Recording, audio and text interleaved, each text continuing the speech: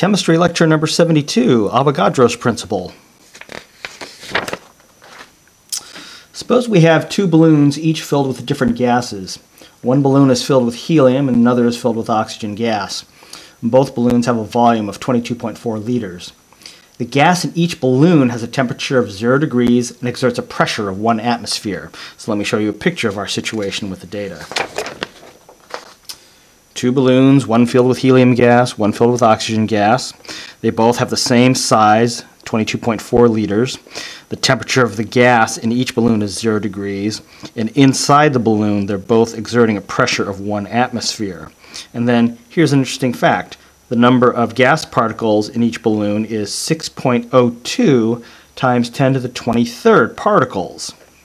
So same number of particles in each balloon. According to Avogadro's principle, both balloons will contain the same number of gas particles.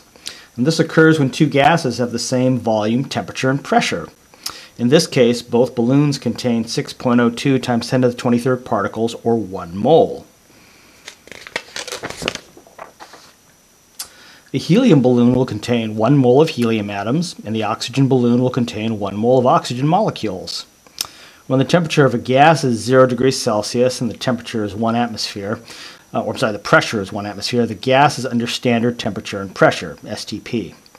At standard temperature and pressure, the volume of 1 mole of any gas will be 22.4. So you need to memorize that 1 mole of any gas at standard temperature and pressure is going to have a volume of 22.4 liters. All right, so with this fact, we're going to solve some problems. Find the volume of 0.881 moles of gas at standard temperature and pressure. All right, so we're given moles and we want to convert it into volume. So we're going to go from moles to liters. Liters is the unit of volume. So to do this conversion, we need to know that 1 mole of any gas at standard temperature and pressure is 22.4 liters.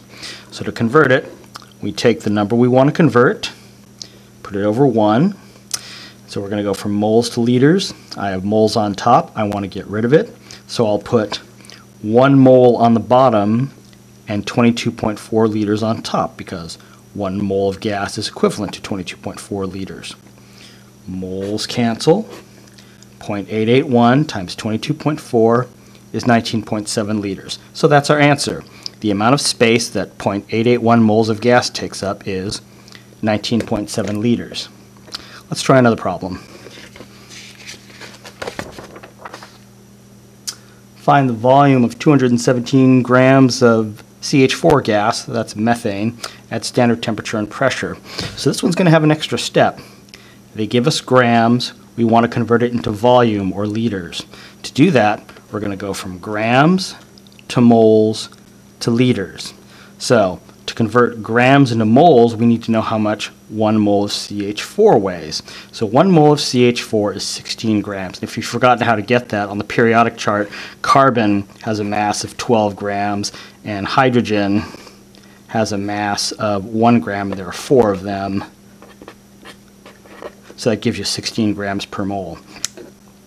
To go from moles to liters, you need to remember that at standard temperature and pressure, 1 mole of any gas has a volume of 22.4 liters. All right, so that's how we're going to go from grams to moles to liters.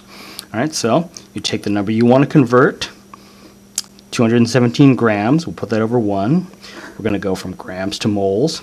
I have grams on top. I want to get rid of it. So I'm going to put 16 grams on the bottom and 1 mole of CH4 on top. So that's how we convert from grams to moles. Then we want to go from moles to liters. I have moles on top. I want to get rid of it and convert it to liters. So I'll put mole of CH4 on the bottom and 22.4 liters on top. So that gets us from moles to liters. So grams of CH4 cancel. Moles of CH4 cancel. We're left with liters of CH4. 217 times 22.4 divided by 16 gives me 304 liters. So 217 grams of methane takes up that much space, 304 liters. Let's try another one.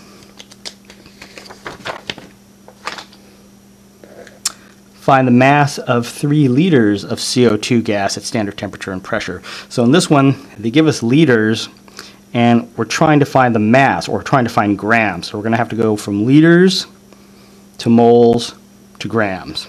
To go from liters to moles, we use this relationship. 1 mole of any gas at standard temperature and pressure is 22.4 liters. And then to go from moles to grams, we need to know how much 1 mole of CO2 weighs. CO2 is 44 grams per mole. Again, carbon is 12, and then oxygen, 2 times 16 is 32, and that's going to give you 44. So that's how we figure out how much 1 mole of CO2 weighs.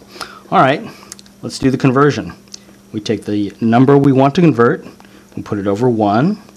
First step, we're going from liters to moles. I have liters on top. I want to get rid of it, so I need liters on the bottom. I'm going to put 22.4 liters on the bottom and 1 mole of CO2 on top, and that'll convert us from liters to moles. Then we want to go from moles to grams. I have moles of CO2 on top. I want to get rid of it, so I need to put moles of CO2 on the bottom, and then we'll put 44 grams of CO2 on top. So liters cancel, moles cancel, and we're left with grams of CO2. So 3 times 44 divided by 22.4 gives us 5.89 grams of CO2. So what that means is if you have that volume of CO2 gas, if CO2 gas takes up that much space at standard temperature and pressure, this is how heavy it's going to be, so to speak. That's how much mass it has. For a PDF transcript of this lecture, go to www.richardlouis.com. This has been Chemistry Lecture number 72, Avogadro's Principle.